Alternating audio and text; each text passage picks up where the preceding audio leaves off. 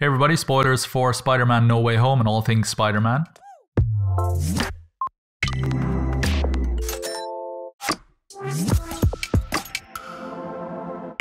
Hey everybody, welcome to another episode of The Script Department. I'm John. I'm joined today by Brad to discuss Spider-Man No Way Home, which just made its home release. Before we get on to that, if you haven't already, do check out our website, thescriptdepartment.net, for all the latest projects we get up to with our global network of screenwriters. Hit us up on social media. Links are in the description. And subscribe to our podcast. Just search for The Script Department wherever you get your podcasts. Give the video a like and subscribe to our YouTube channel as well. Brad, are you a fan of Spider-Man? I am. I'm a big fan of this film. It's amazing. It's such a good film. But it's not without its faults, but what isn't, you know? It is an amazing film. I've been a fan of all three Spider-Men. I was 17 or 18 when, Spider-Man 1 came out, and it just blew me away. I was like, oh, this is a really good film. I'm a similar age to the guy in it. I really related with what was going on.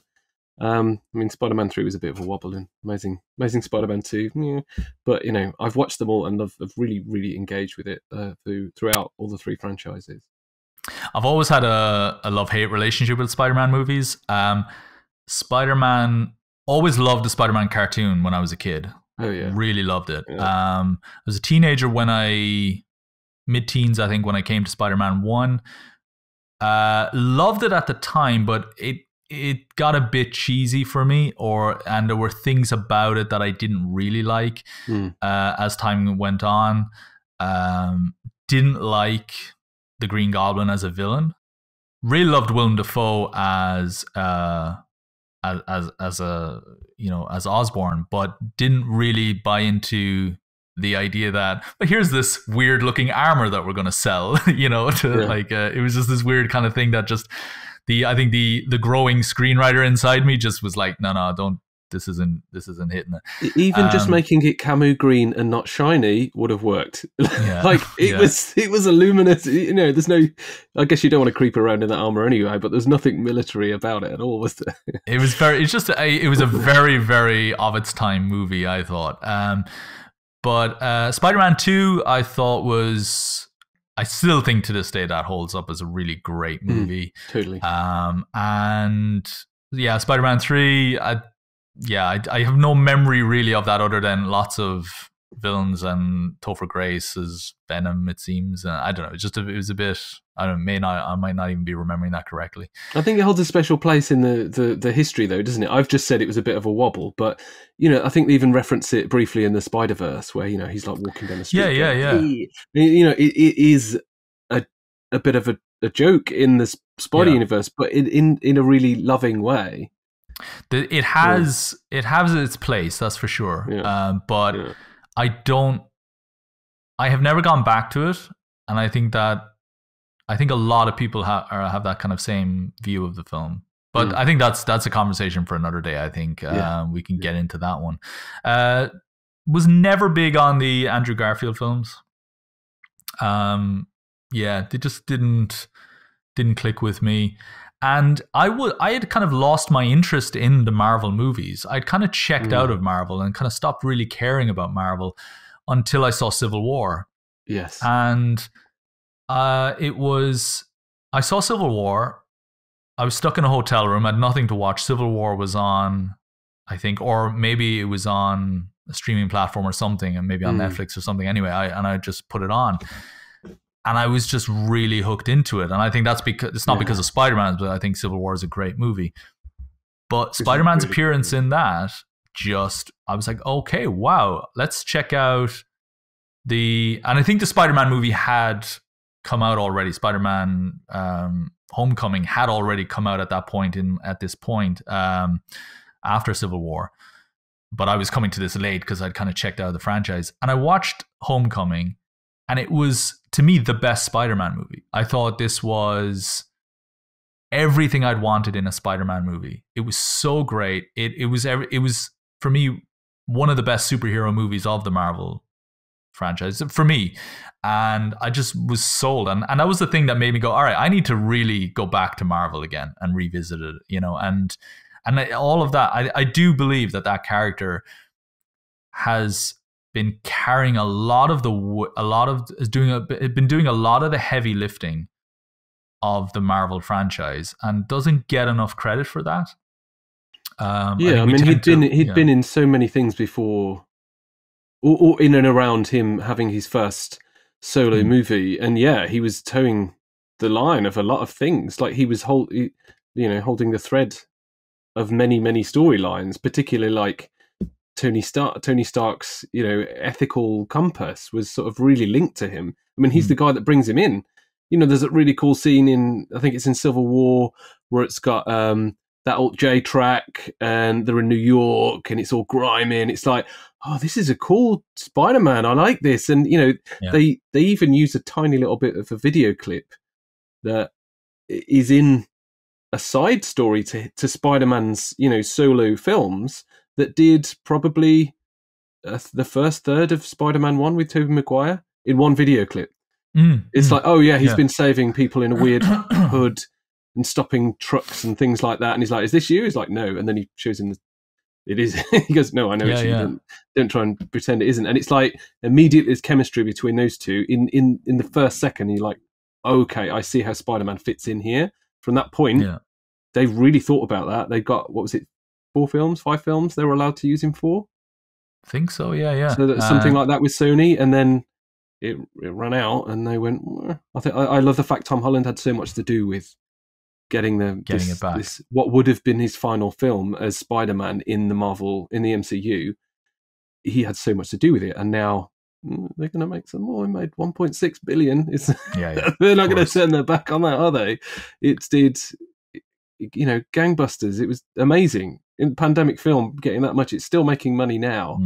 The home release is only just happening, so it's going to go up more. It's going to go up more. It could get in the top 3 or 4. Possibly.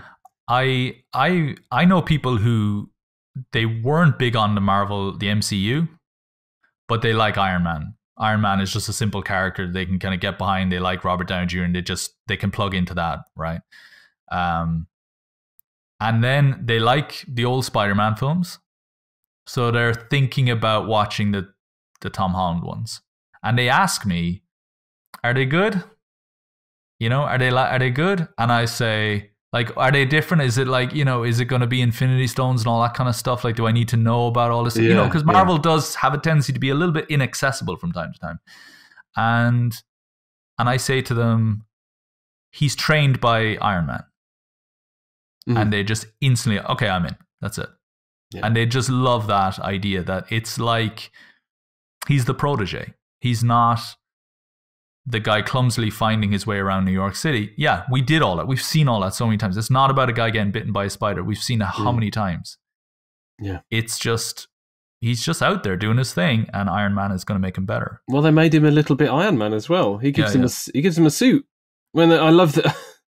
I know we're talking about a different film now. It's a No Way Home, but it's him and Ned unlock the thing, and it's like they've taken their dad's car for a spin around the block kind of thing. It's wonderful, and it all ties into the idea of what No Way Home is, which is it is the culmination of this brilliant arc of him ultimately learning that with great power comes great responsibility. Something that is rushed right into the beginning of the Tobey Maguire film. It takes 3 movies, more than that if you consider all his other appearances, for us to get to the point where he's able to say, with great power comes great responsibility. For that to have meaning. And that's why I think that's why I've been kind of dwelling on the other films as well here, because it's such a brilliant series, a brilliant arc overall. Well, I think it's obviously they could only think so far ahead with the Sony contract expiring, but they still worked on it. They still worked on that arc, and they didn't immediately cover him in tragedy. Yeah, they didn't do that. The other 2 lost Uncle Ben. He lost Amazing Spider-Man, lost Gwen Stacy.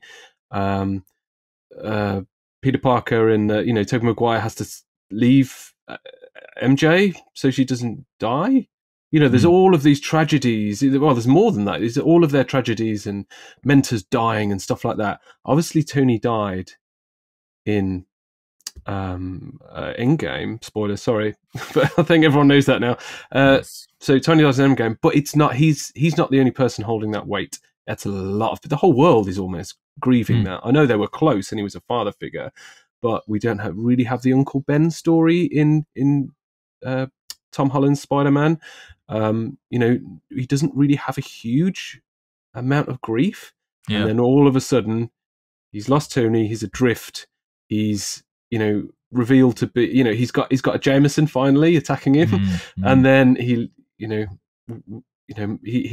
loses May. He has this grief. He loses everything really, and it's like, okay, now we've done that slow arc of him being a boy at school and going through all of the things that a teenager might go through, as well as being a hero or a potential superhero to start with, and then we get him becoming a Spider-Man. He's not Spider-Boy anymore, he's Spider-Man. And it's like, okay, I can see where they're going now, and they've almost stripped him back down. Yeah. He's, I know I'm jumping to the end here, but there's so much to talk about with this film. Like, he's going to be the friendly neighborhood Spider-Man again. Yeah. He hasn't been. I know he has been to space. I know he has fought, Thanos and saved the universe and all this kind of stuff. But in the history of his universe, he hasn't. No one knows who he is, and he's the little Spider-Man guy again. He's local. It's not like the rest of the MCU where they're going to have to reboot it at some point. The next phase is going to be a whole bunch of different Avengers. They've killed off, Stark and Captain America. And we're going to have a load of different people. But Spider-Man, they've rebooted him with the same actor. And it's such a clever thing because that could have just gone away. And it's going to be a long time before Tom Holland ages out of Spider-Man. Because he hasn't even gone to university yet. They pick guys, though, that seem to... I know Tobey Maguire looks older. A lot older now. But he didn't look... He's still quite boyish. He's still quite boyish. And they pick boyish boys to play this role. None of them looked like they were out of their depth. It didn't look like it wasn't old Wolverine, was it? Like struggling to get up in the morning. It was like let's get into the plot of No Way Home. So at the end of Far From Home, Jameson has revealed that Peter Parker is Spider-Man. We pick up straight after that, and they're all trying to get away. The press are hounding them. He goes to Doctor Strange and says they can't get into to college. They're all everybody. MJ and Ned are all kind of a persona non grata at in all these universities that they're applying for, and it has seriously affected their future now. So Peter goes to Doctor Strange and says, "Can you cast a spell that's going to fix everything? Can you make people forget that I'm Spider-Man?" And as he's doing it, he interrupts the spell. We see this in the trailer. He's like, "No. I don't want MJ to forget, or I don't want Ned to forget, or I don't want Aunt May to forget." And Strange keeps saying, "Stop interrupting the spell, stop interrupting the spell." And then it gets carried away. It gets a bit out of control. And suddenly all these other people who know who Peter Parker is start coming in from other dimensions, and that includes Andrew Garfield, Tobey Maguire, and all the other villains, Doc Ock, Norman Osborn, Max Dillon? What's his name? Electrode, is it? Electro, yeah. Not Electrode. Electro. Because there's Shocker as well. Am I right? There's somebody else in the Marvel universe called Shocker or something. Yeah, I mean, there's quite a lot. It gets a bit weird, yeah. So you've got all these villains start piling in, and Tobey Maguire Tom Holland has the plan of, let's try and fix them. What did you think about that? Because that's basically the thing, isn't it? The mission isn't to kill these villains or stop these villains. It's let's try and cure these villains. So that is the floppiest part of this film. It's like, no, let's not send them back and kill them. Let's save these guys. It's like it's quite a Peter Parker thing to do. It didn't feel entirely out of place, but it did feel a little bit, weird it didn't land right. I was like, why isn't he just sending them back? Like, he's broken the universe. It's his fault. Why is he trying to change the He's basically trying to change the timeline in a way. When they spent all of it, surely he knew what they did and I know he was blipped, but surely he knew what they did in Endgame, where they had to go and fix all of these timelines, and it cost them Captain America. You know, he decided to live. Yeah. All these people died, but no, I'm going to fix this timeline. I'm going to change this timeline so it's better. It's like, didn't you not learn your lesson? Where were the Eternals, by the way, in all of this? Oh God, sorry, I'm only joking. I'm not going to get into that. But no, but you're right. I remember watching it, and we both just kind of looked at each other and said, Michaela and I just looked at each other and said, this is the most naive thing any superhero has tried to do. Yeah. Like, you want to try and fix Doc Ock? Fine. You want to fix all of them? You think you can fix all of them and trust them? That's a bit of a strange. Yeah. The idea that was I had no problem with. I liked the idea that there was this kind of noble endeavor, but I didn't feel like that should have been the objective. I felt like that should have been a byproduct of some other mission that they had to do. Like, maybe we got to find Norman Osborn because he's stolen something belonging to Doctor Strange or whatever. Okay, fine. I mean, this is me making it up as I go here, and along the way, I'm able to change Doc Ock for the better. Mm-hmm. And Doc Ock changing helps us later stop Norman, something like that. But the idea of let's change everybody, let's make everybody better, you know, for some other universe that isn't yours, felt a little unusual. Yeah, it just felt a bit naive. I felt like there was a more interesting driving objective here to be solved. And I don't. Yeah, I think the box MacGuffin was weird. You know, they could just slap that button and they've all gone, kind of thing. Yeah, that was the other thing. I didn't understand why. Maybe it should have. Maybe that should have accident. Maybe he didn't mean to strand Doctor Strange. Maybe that was a battle. And he wasn't entirely sure about his choice, but they fought over it anyway. Maybe the box stays with Strange in the mirror dimension, and it doesn't work there. So, you know, he's actually stuck with them, and that's the reason he tries to fix them. Not, I could send them back, but I'm not going to do that. I'm going to fix them and then send them back. And it's like there isn't a ticking clock there that really works. Yeah. It was, you know, what if Strange was due back? And they knew when he was coming back. There's a deadline on what they're doing. It just felt a bit, I don't know. That was one of the only bits that I was a bit like, oh, why are they doing that? And then throughout all the scenes where they're in May's apartment and everything, I'm like, are they working together or not? I mean, I don't trust Goblin as far as I could throw him. Yeah, that was it.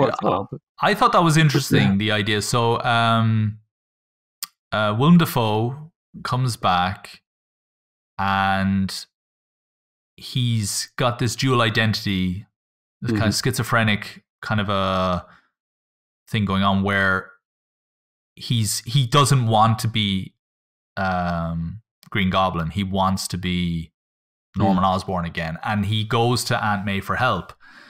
And I thought that was really interesting, because I thought there is a real vulnerable person in there underneath the evil. Yeah. And I thought that was cool. I liked it.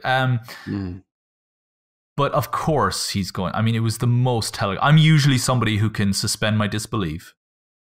I can forget that, like, okay, he's probably the killer, or this person's probably the one that's going to betray everybody. Who cares? But I can suspend my disbelief enough where it doesn't affect me in any way, shape, or form. Yeah. And I just enjoy. I just go with it. And I just, oh my God, you son of a bitch, you know. And I did not see that coming. And everyone will say, really, John, you know. But I just have that way of switching off. Don't ruin it for me. Just let me feel my own feelings. Yeah, I have this way of just switching off and just going with the flow. And I could not go with the flow on this one. I just knew it. And then when Aunt May, so ultimately he betrays everyone. Aunt May, and he gets the box, does he? Am I right? Or no, he doesn't. No, he doesn't actually. I thought that. Do you know the box is weird? It's in and out of people's possession, and it's just like it didn't really. One work. would think he would, but anyway, he doesn't. The Green Goblin turning thing, I don't think that was. I don't think they were trying to conceal that. It was that obvious. It was more like, oh yeah, okay. He tries to get away. You know there's psychosis in him because he has to smash the mask at the start, and you're like, well, that isn't how you fix psychological problems, by smashing a mask. There's something, it's coming back, and he plays it so well. It's been 20 odd years, and it's the same guy. Like, it's the same character. He doesn't miss a beat. Like, he hasn't aged great. A bit. I mean, well, I don't know if they've, they might have Luke maybe, yeah, but it looked like he was just, like you say, you could watch the two movies back to back, and it would be the same. Yeah. And the fight scenes as well. I mean, I know you can make people look like they're throwing themselves into a fight, but it really looked like he was getting punched in the face over and over again and laughing about it. They made him strong and terrifying, as strong and terrifying as he was 20 years ago. I mean, he's the first movie villain in Spider-Man. He's number one. He's Public Enemy number one. Like, he's the first one. So he always had to be the guy. He had to, if they're doing this whole amalgamation of the three things, the three franchises, it had to be Goblin. It had to be him. He ends up betraying. He fires a rocket or something like that into, and anyway, Aunt May ultimately dies. And before she dies, she says, with great power comes great responsibility. I feel like I love that moment, by the way, and that was probably the third time I was weeping in this movie. Like, I was weeping when they didn't get accepted into college. I was just like, this movie is their most emotional. A lot of people told me that this was a very emotional movie. I didn't realize how emotionally kind of wrecked I would be by the end of this movie. Yeah, this was like point number 3, I think, where I was like just tearing up and just loved. I mean, what a great moment. It isn't like I've got this pipe sticking out of me or anything like that. It wasn't it was done in a very mature way. It's this woman who thinks, come on, let's get out of here. And she's just trying to hide the severity of the pain she's in. And she just can't do it anymore. And Peter is, he's showing how young he is still.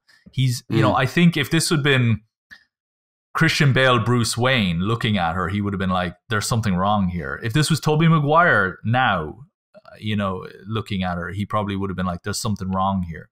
Yeah. Iron Man would have been on this in a snap, but Toby is like, come on, let's get out of here. What's wrong? Oh my God, what's wrong? He flies a razor-edged glider into her kidneys.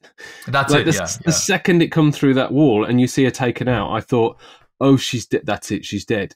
And then she stands up. I'm like, I don't know if she's going to stay up. Like, that was that was a kill shot. Like, but it takes more than one. It takes more than one to get a woman like Aunt May down. Oh yeah, that's what I loved about it. It wasn't I felt emotional in the moment. I don't think it was the most emotional, like, because she's been the comic relief, for so long, and that her relationship with Happy and everything's brilliant. Like, it's so funny. Like, Happy's crying when he leaves. Like, we broke up. The whole thing is just marvelous. How Tony fancies her. Is like, your unusually hot aunt, and it's funny. Like, the whole thing was funny. So I think sometimes when you call off a comic character, it can have quite a lot of emotional weight. But I didn't feel it as much until they're on the roof of the school and the other Spider-Men, it goes full circle. It goes full circle, and they say the line, with great strength and power comes great responsibility, and they're Garfield tearing up. Garfield steals a lot of the scenes. He's great. He does. Him tearing up about losing Gwen, and it's that, for me, that was the thing, because we've lost so many important characters that have come back at some point. We're in a multiversal thing going on here. There are people coming back who died. There's always a little thing with Marvel films. You're like, are they really dead? Quite a big character. Are they dead? They were important to him. Until that moment, I was like, oh no, okay, they've killed her off for good. Like, she's gone. Yeah, but on that point, I agree with you. With Marvel characters, even when you see them die, they can still find a way to come back. Gamora, for example, in Guardians. I'm waiting for the day when Scarlett Johansson's character Romanov finds a way back. Like I just don't. I've refused to accept that she's gone. You know, from that we'll never see Scarlett Johansson in a movie again. You know, but what about Stark though? What is this Stark? Because that's a different thing. Iron Man. The thing is, they could have brought him back in this. They could have brought him into this, but they didn't. Yeah, they could have. Yeah, no, but I do think. No, but I'm not so cynical to say that. Oh well, they're all going to come back at some point. But I do think, yeah, when somebody dies, I do think to myself, I may see that actor again. But I still feel the weight of the death in the moment. I still feel like there is a shift here, and they really communicate that well, as you said, with all the Spider-Men just standing around, sharing their grief. No one's ever understood that. They've never been able to tell anybody. The only people that they can talk to are themselves, and that was a really heavy moment. I think that was point number 4 when I started crying. Like this movie was just a roller coaster of just emotions for me. And then they all kind of work together then to create cures for the villains. And then they lure them out to the Statue of Liberty, which is under construction because they're putting a shield up, which I thought was cool. Look, I don't think it has the same iconic look, but as the torch. But I thought, you know what? Yeah, I didn't hate it. Less French, I think, to have the American shield. Yeah. They've definitely rebranded. Rebranded the Statue of Liberty. Yeah, but they have this big showdown. Green Goblin is now Hobgoblin. He's got the purple hoodie that's been tattered, which I thought was a nice little transition from costumes. I did enjoy that, and they've just have their big showdown. And to me, the real masterstroke of that whole climactic action sequence was Andrew Garfield saves MJ from falling. And he tears up as he saves, like he never got to save Gwen, and now he saves MJ. And it felt the like same fall as well, the same save, like it's the same. Yeah. And he can now, he can sleep better at night. And I thought he might not sleep totally perfectly every night, but he can sleep well. He can sleep better. Well, he's probably, it sounds like he's not sleeping that well anyway. It sounds like he's become a brutal version of Spider-Man that kills people. But, we don't go into that too much, but he touches on it. He says, I've become a bit of a monster effectively. I've stopped pulling my punches and it changed him. And it with that, those arcs connecting, you wonder how May dying and losing everything that he's got is going to affect him, particularly as he's now, he's alone, completely alone, and it's he doesn't have the Stark tech anymore either. If I'm not mistaken, he doesn't. It's all gone. It's all gone. But the thing is, does the suit it gets a bit wrecked in the last scene, but but at the very end he goes to so all of the different multiverses are starting to collide. There's a problem now. Strange is going to try and have to rectify everything, and there is a way to solve it, which is just nobody knows who Spider-Man is. Nobody knows who I am, who Peter Parker is. Nobody knows who Peter Parker is. Just cast a spell that everybody in the world has forgotten about me. Everybody in the universe has forgotten about me. And he does, and Strange tells him, if you do this, everyone who ever loved you, we will not remember you, which I thought was a very important kind of phrasing, that he says we. Like, we all care, but everybody cares for you, and we're never gonna remember you. He makes the decision, he makes the sacrifice, he says goodbye to everybody, and then the spell is cast. And the next time we see Peter, he's at Aunt May's grave. I think that's the next time we see him. And then Happy comes over and he says, "How did you know her?" And it broke my heart. Yeah. I mean, their relationship. It's a heavy line. How did you know her? Because even Aunt May wouldn't know who he is if she was alive. He became like a bumbling Uncle Ben to Peter as well. Like he I think he was the greatest role model. He's quite bumbling, but he was solid. He was honest. Yeah. I had a theory that, sorry to interrupt, I had a theory at one point. I wasn't sure if they'd ever mentioned Uncle Ben in Homecoming. Okay. And I wasn't sure if they ever mentioned Ben. as a character in Civil War Homecoming at that point, and I said to myself, I bet you Happy's real name is Ben, and he'll die, and he'll say, with great power comes great responsibility, and it'll be, oh my God, he's Uncle Ben, he just never married, and I wasn't sure if they had ever done that, but there was a moment where I had this theory, and then and I love the idea that it was Aunt May that gives the guidance instead. I just thought, yes, it's very, I think it was very poignant that they did that. I mean, we've already done the dead happy, not dead happy in Iron Man 3. So I don't know. We could have, no, of course we could have done it. You can kill people about 25 times in the MCU, can't you? It's fine. It's fine. But yeah, I think that we didn't really get. There was very brief touches of it in this Spider-Man about the Uncle Ben thing. I think in Homecoming there's a discussion about the trauma that Aunt May's been through. Yeah. Doesn't say Uncle Ben. Is there a briefcase with an insignia on it? I kind of ditched my theory in after I think Far From Home, because then it's not. But they never discuss it. Surely they would have discussed it. It's just, it's almost like it just doesn't exist in this universe. But and I like the fact that they've gone, okay, each universe is different. The same characters might be there. They look different, but there's still some cycle. So there's a chance there is or will be or would have been an Uncle Ben.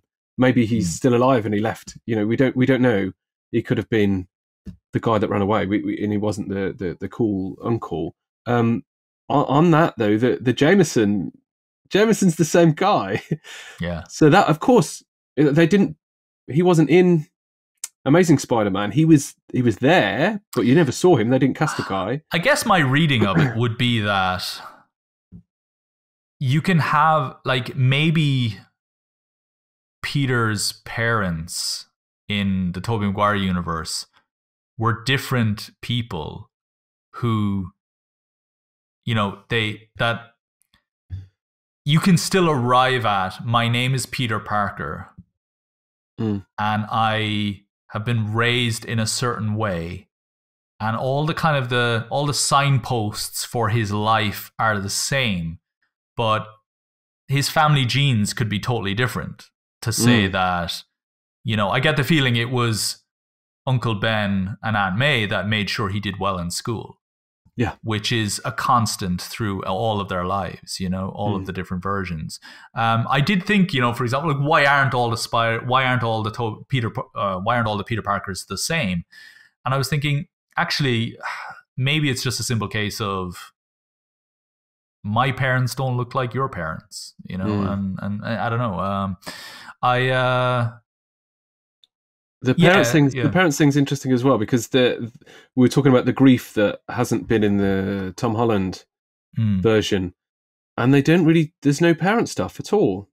He's just living with his Auntie May. I mean, they might still be alive. I mean, in the Maguire and the Garfield, they're referenced. There's the clash with Ben. I think in both of them, "You're not my father," and that was your dad's stuff. There's all this kind of, backstory of him, never really having a mum and dad. Whereas in the Tom Holland, it's not. It's like cool kid living in New York with his cool auntie who's a lot younger. And it's like they avoided that. And I think they've grown, as we said, they've grown his emotional arc like tremendously from what was quite a happy-go-lucky thing. Obviously, he's been through the trauma of Infinity War. And it's just, they've really done it cleverly, particularly when they didn't know when the last one was going to be. They still don't now. But that I just think they've been so smart with that character. And just being able to cross-reference it against the other ones in this film is just, it's wonderful, because you can see that they're all very different. Their lives have been different, but there are threads of them that match. And it's almost like they're all going to have the same fate. It's like fate runs through Spider-Man in the same way. It's going to be the same at some point. It might not be straight away. It might be very early, but they're going to have the same fate of having to be alone. And that's going to happen. And it's now happening to this Spider-Man. And there's something quite grounding about that idea in a film that is pretty crazy. Like, you've got many universes clashing together, and dead people from other universes coming into this one, and they all seemingly know each other. And it's just to have a thread like that where all three universes having the same thread really grounds it. I think the structure of it particularly has been grounded, and it's so smart how they've done it. On the subject, you talked about his character arc. On the subject of that, I wanted to talk about the structure of the story overall, because I think that I'm, you know, I know I was critical of the idea of the MacGuffin and the plot, you know, let's protect this box and not press the button, even though that would solve everything. You know, it's kind of a bit weird. Let's try and make everybody good again. But I think you can really teach screenwriting from this movie. I think structurally, this is a really, really solid superhero movie with a great A story and a great B story. A story, Peter Parker's got to solve the crisis. B story, he's got to, I think, come full circle in terms of the emotional weight of what his role is. You know, he's always enjoyed being Spider-Man. It's always fun to be Spider-Man. It's always fun to be able to jump into and join up with the Avengers and, you know, do it as a team. But this was a case where, you know, he took on the responsibility of all of these villains by himself. He's following the teachings of Aunt May. There are people telling him this is a bad idea. There are people getting in his ear telling him this is impossible. The villains, mainly, Strange as well, and so on. And then Aunt May dies, and she tells him with great power comes great responsibility. And that is almost like the need coming to the surface. It's that this is the lesson you need to learn. Will you be able to do the right thing later when the time comes? Will you be able to accept that responsibility? Yeah. And for me, that responsibility is, will I be able to sacrifice my relationships with everybody for the greater good? Yes. I'm not just doing this for me. I'm not just doing this for people I love. I'm Spider-Man for the good of everybody. And in order for everybody to be safe, I'm going to have to make a sacrifice.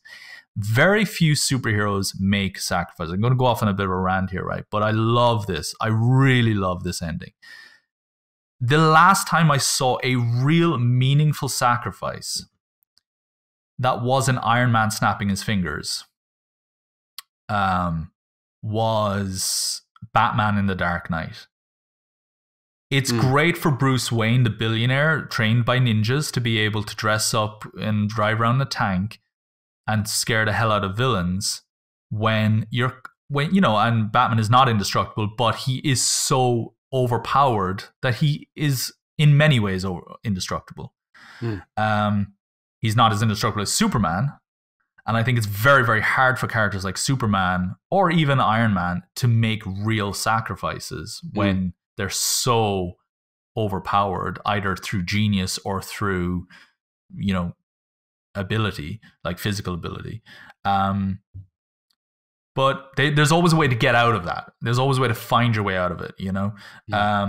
With Batman at the end of The Dark Knight, when he says, no, I did these things. And then Gordon says, but they'll hunt you. And he says, no, you'll hunt me. That's the point. That's the line for me. It's not when he says, no, I did this. Like, that's when the music cues up, when he says, I did this. And the music shifts and the whole audience goes, he's going to take the fall for Harvey Dent, right? He's like, they need me to be this. The city needs me to be this, and I can take it. But it's when Gordon says, but they'll hunt you, and he says, no, you'll hunt me. It's, we have to sever this relationship now. And he's making real personal sacrifices now in order to, he's losing his ally here in order for the greater good. And the only other time I've seen this in a superhero movie, unless I'm remembering incorrectly, is this movie now, Spider-Man No Way Home. He sacrifices his relationships with everybody to start from scratch for the greater good. And if Spider-Man is about a boy becoming a man, if it's about boyhood into manhood, if it's about high school student trying to get into college, if it's about, you know, delivering pizzas to pay the bills in a grimy apartment, which may be the same apartment from Spider-Man 2, I don't know. You've got to have that emotional maturity at its end. And for me, that is this, and this is one of the best endings to any superhero movie I've ever seen. That's my rant. I think I mean the whole scene in the cafe is heartbreaking. You know, you see there was something. That was probably the sixth time I cried. Yeah, go on. Sorry. There was something of Tobey Maguire in it.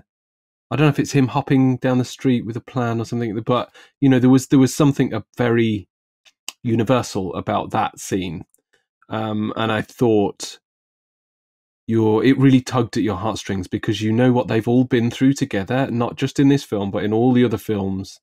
You know, the fact that Ned's becoming something else. You know, he could finally be getting out not the guy in the chair anymore. He could be becoming a all-powerful wizard, or hobgoblin, as it would do in the comics. But there's something about it where you kind of know the second he walks in the door and it shows them hanging out at the bar and Ned's got his donut and all that kind of stuff, and he looks at them really wistfully and with the love. You can see the love. He's really good at that look, the puppy dog look, and he's got that love, and you can just see in that moment you don't want it to be, so you don't allow yourself to feel that. But I think everyone kind of gets the impression where it's going.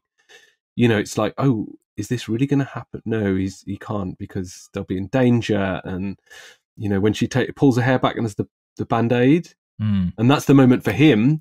But I think as an audience, you probably emotionally feel that just before it happens, which is so well written.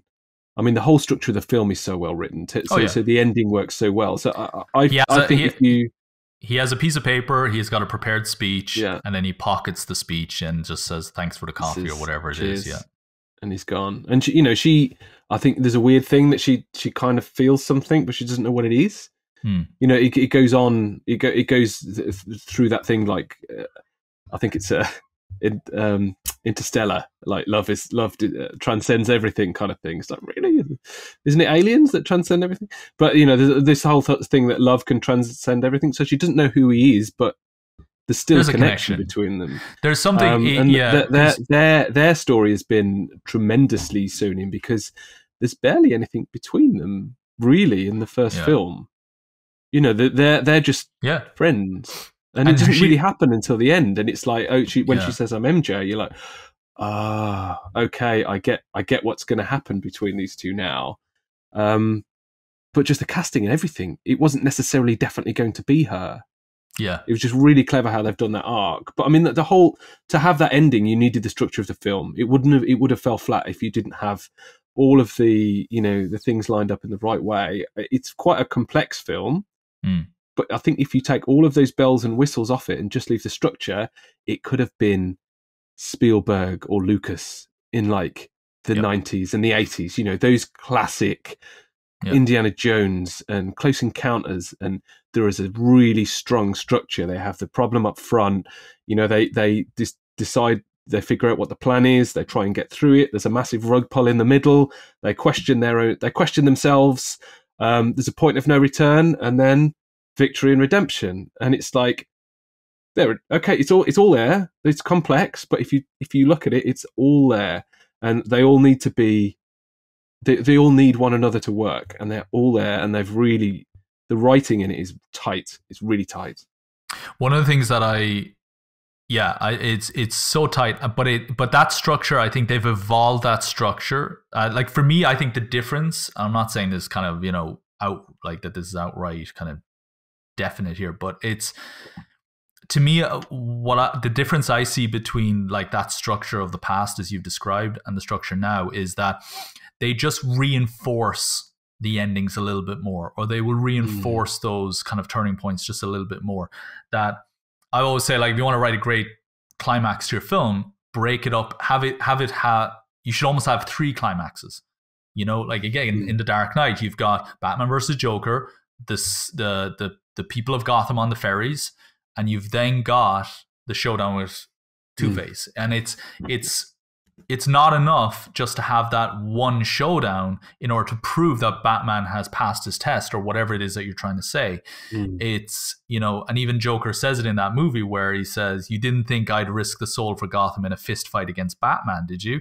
You know, which is such a line, because it's like, yes, you really understand that this cannot just be decided through one victory. And most character lessons tend to be kind of just handed, like the victories tend to be handed to the heroes after a single victory. And we're seeing now more and more where characters are having to really fight again and again for their victories. And if the emotional, if the moment we applaud Spider-Man is when he decides to sacrifice himself, so to speak, or his identity, so to speak, for the greater good, and says, right, nobody knows who I am anymore, then the reinforcement of that is when he puts the letter in the pocket. Because as he was making that sacrifice, I was saying to myself, okay, but if their love is true, which presumably it is, presumably she's not just in it for Spider-Man, obviously, then he should, in theory, be able to win her over again. If it's true love, he should be able to win her over again. And when I was watching No Way Home, I thought, yeah, this is going to be a tough sacrifice for like the Avengers. It's going to be a tough sacrifice for, you know, things like that. But if he's such a good guy, and if Ned is such a good guy, surely they can become best friends again. And surely he can say, look, if you trust me when I say this is the life we had before. And maybe the same thing could happen with MJ. But he had the maturity to know it isn't just a panic. It isn't just a moment of panic with Strange where, okay, look, just make everybody forget who I am.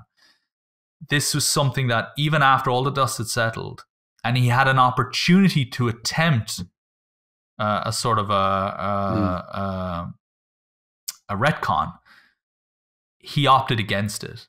And I just was like, yes, you are Dark Knight levels of superhero in my book now. I just think the way they did it and the attention they gave it, that scene didn't have to be that long, but it did have to be that long, really. Like from what they've been through, that could have been a quick thing. He could have looked at her through a window and gone, "No, I'm not going to do it." But there was they did it well, and now you know that there's a looseness to it as well, because if you think about what's happened, they've removed him from history, so. There's no way they're ever going to go back into this, but what happened on Titan? No, but you know all of these things, like what happened on Titan? No, but isn't the idea that, because I thought that, but then I was thinking, no, isn't the idea that it's just nobody knows who Peter Parker is anymore, but Spider-Man still exists? But he was both. His mask was off. Like I know for like 10 people, but like who? Was he replaced? He must have been replaced. There must have been someone else. It was different. Could they have ruined the room? What happened in that? Could they have lost the Infinity War? Like you know what? Maybe this isn't a well-written film. Well, I think there's a looseness to it that you allow as a viewer. You're like, okay, he's just been retconned. You know, that his existence has been removed, but the time. You know what? You know, maybe the spell made space for that. You know, there's a looseness to it that allows you. Yeah, but you know what? You know what I would say is, if this was Eternals, I would have no forgiveness for that, right? And there are other movies where I'd be like, nope, I'm not showing any mercy here. You guys should have known better. What does it say about our love of this character, this version of this character, that we're actually just prepared to go with it? But I mean, it wasn't just him though, was it? We had all three of them. And the chemistry between them was just incredible, like absolutely incredible. All of the Easter eggs and the callbacks and everything, even like the meta stuff, like Tobey Maguire's back and things like that. He nearly lost that role to Jake Gyllenhaal. They nearly recast him. So I'm gonna say something here. I thought they missed out on a very, very obvious beat. Go on, what was it? So, at some point through the movie, Jamie Foxx talks about how there should be a black Spider-Man. Okay, yeah. Miles Morales, right? Yeah. If you've ever, Into the Spider-Verse, right? And the video games and all that. Can't wait to see what they do with this. In Spider-Man Homecoming, Donald Glover plays Miles Morales' uncle. We don't see Miles Morales, but Donald Glover plays his uncle. And he never makes another appearance. It's just like a cameo. And it's a bit of a strange cameo because we never, ever see him again. If he was a recurring character in all three movies, just there in the neighborhood, that's fine. Yeah. But he's not. He's just there in that one. And I thought, okay, you've given me Tobey Maguire, you've given me Andrew Garfield at the midpoint of this movie. You need to give me one more. If this is Marvel, if this is Kevin Feige, if this is like, you're going to give me that one big payoff at the very end. Right? And I thought, Donald Glover from an alternate reality as the Miles Morales version of that character. It might not be Miles Morales, but he is Morales, who comes in and just is that last saving grace. And now you've brought Miles Morales in the MCU version. You've satisfied the curiosity of the audience that Jamie Foxx's character has inspired, because you're like, now I want Miles Morales. You can't have all of them without mentioning Miles. One of Into the Spider-Verse is, for many, their favorite Spider-Man movie. For some, it's the best Spider-Man movie ever made. Now, I don't know how you bring the animated version into this, but you did bring Donald Glover into this movie, into this series at one point. And I thought Donald Glover should be is it the Prowler? Yeah, I know he would have been the Prowler in this universe, but I thought you've got a moment here where you can just have him be Miles Morales, or, a version of that, with no questions asked. Yeah. And people would have lost their minds. And Absolutely. It would have made a hell of a lot more money on top of that, I'd say. I mean, there are sort of curses of having a successful movie that could be a franchise. So it's its own thing. Like the X-Men was its own thing until the X-Men wasn't as popular. They weren't in the MCU. Yeah. Now they are going to be. They're going to make it into the MCU eventually. We're going to see a little bit of some weird thing going on in spoilers, but this is in the trailer in Universe in Multiverse of Madness. We've got Patrick Stewart there. Like it's going to be Xavier, and he's going to be on the I forget the name of the group. He's going to be on the board of directors for that superhero group. Completely forgot the name of them. But we're going to get mutants in the MCU, and that didn't happen until it ran its course, and it had a big course to run. Like we went through 2 iterations of it that ended up being mixing together, and it was great. But now, Jackman might not play Wolverine again. He was the guy that held it together. It was him and Patrick Stewart, really. That they're going to bring them over. While Spider-Verse is big, I mean, it was in the Oscars. This second one looks incredible. It looks a bit Doctor Strangey what they're going with here, and until that is done, we're not going to see a live action Morales, no matter how much we want it. It's not going to happen. Yeah, that's true. Okay, last point before we have to wrap up. Why does Venom know? So at the end of the post-credit sequence, Tom Hardy is sitting in a bar trying to piece together everything, trying to figure everything out. He's like, what do you mean, Thanos? What do you mean these gems or these stones and all that kind of stuff? And there's this barman explaining everything to him, the guy from Ted Lasso, Football is Life. And then he just disappears. He gets sucked back into his reality again because obviously Strange has done his thing, and a little bit of Venom stays on the bar, and it's like, okay, Venom is now in this universe. How did Tom Hardy know who Peter Parker was? Because that's the idea, isn't it? So I think as soon as I saw it, I was like, what? I think there was something on the TV in an environment, I can't remember where it is. There is something on a TV about Spider-Man doing something in the Venom universe. It's not implicit, it's in the background. But I think it's beyond that. It's the guy at the bar, whoever he is, has been trying to tell the person what's been going on. Venom's been listening to it. We don't know how long he's been there. They don't belong to that universe. Does Venom's not drunk. Tom Hardy's the drunk one. Yeah. Like, has he been told in this conversation? Is this pre? No, but how would he have gotten in there? Because assuming he was transported into this world just like everybody else, how did he?